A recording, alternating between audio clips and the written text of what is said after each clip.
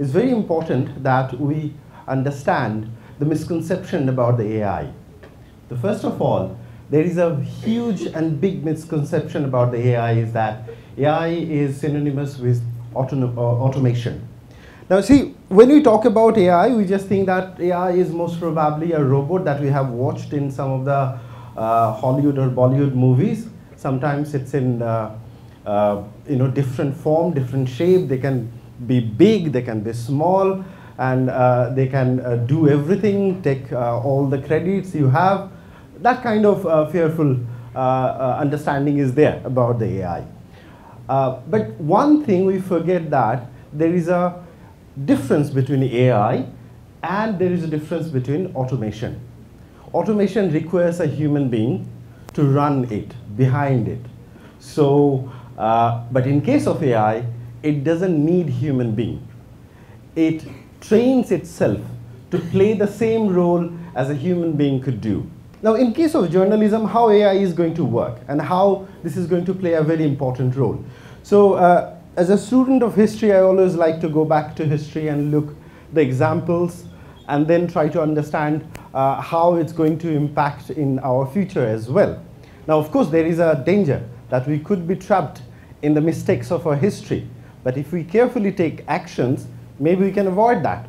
Now, the first important thing is that if you are aware about all these achievements of the modern civilization, especially the books and everything, it all started in a very great ventures because of something happened in 1400, and that is the printing press. Gutenberg, a person, a German, he converted a wine-making machine into a book printing machine. So the wine that makes you tipsy, the book that also makes you tipsy in another way. And see, since then, our brain has increased in size because we get to read more.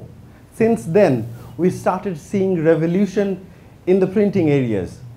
And the Gutenberg printing press actually taken job of many of the copywriters sitting in the Vatican City and copying the Bible.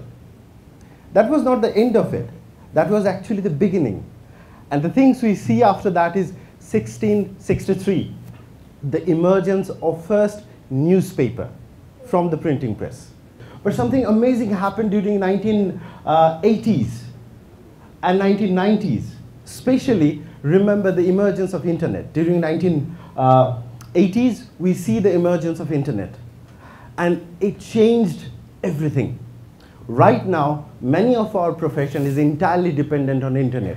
By making contents, by making comments, and also by giving and sharing our ideas there.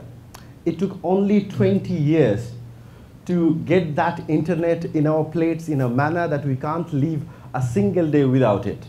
And finally, 2023, it's another boom.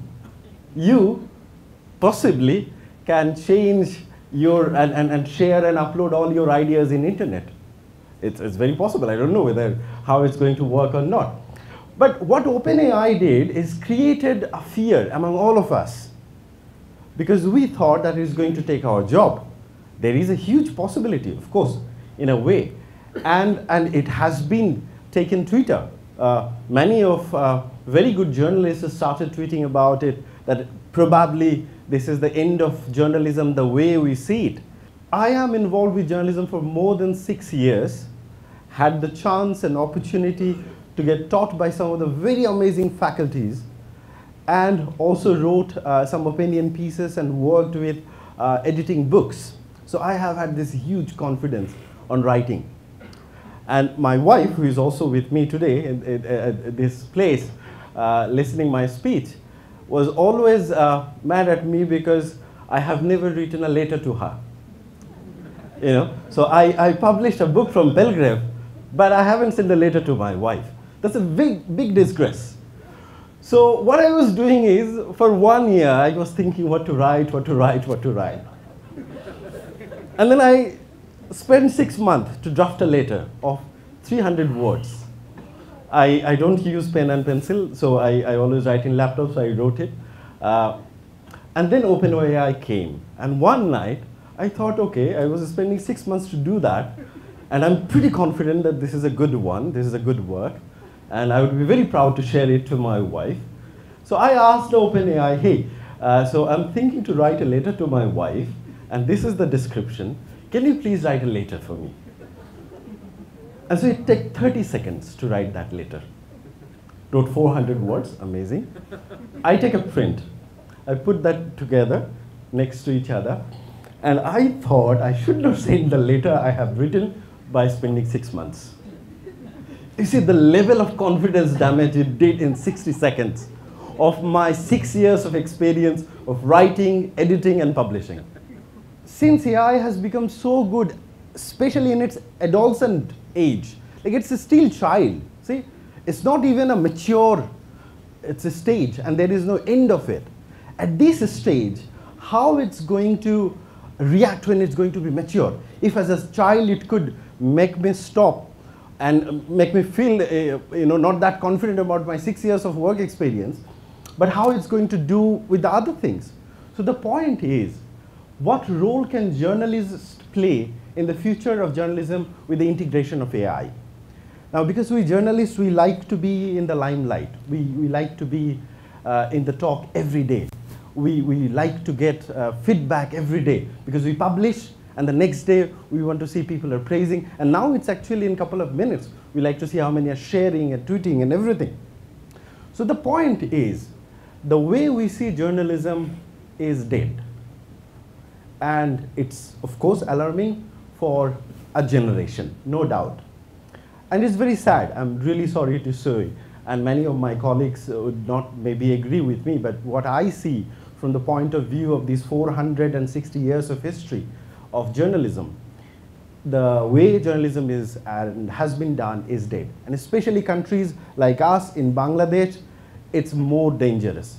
Because see, we do not even get the revenue of this OpenAI that is also developed by our corporate companies. So there is no way that our government would be able to compensate our journalists who are working in that area. So what to do then? And how to do that? See, the point is, it's not the problem with the AI. It's a problem with our business model. You see, there was an industrial revolution. A group of people who had the capital was able to build amazing industries and send human beings there like rats and exploited those human beings and gather huge amount of wealth. And that's how maintain this big facade of capitalism. What we are going to experience is a genocide of another generation in a different way, in a job perspective, of course. And that is very gloomy if you think from a big point of view. So the way all those typewriters lost their jobs overnight, the way all the manual journalists who are only depending on writing copies and editing is going to perish in a couple of years. I think this is a very high time that the journalist community, including the academics who are working in the journalism sector, to come together and to start a movement, a discussion, so that it could start a negotiation with these large companies, tech companies, as well as governments, so that there could be a compensation plan. How to relocate and rehabilitate these people who are going to lose a job. At the same time, how could the perception regarding AI could be changed from an enemy, from a competitor to a colleague? Because the world where we are going to live is, we are not going to be only living with us and fighting between us. We are going to share the world with this new form which is created by us. Maybe we can reduce some of the collateral damage by starting rethinking about it, by reimagining it. And there, journalists and academics would be playing a very important role. And next time, when you would be using AI to write something, please also think that you could be cheated as I was writing a letter to my wife. Anyway, thank you very much for listening to me.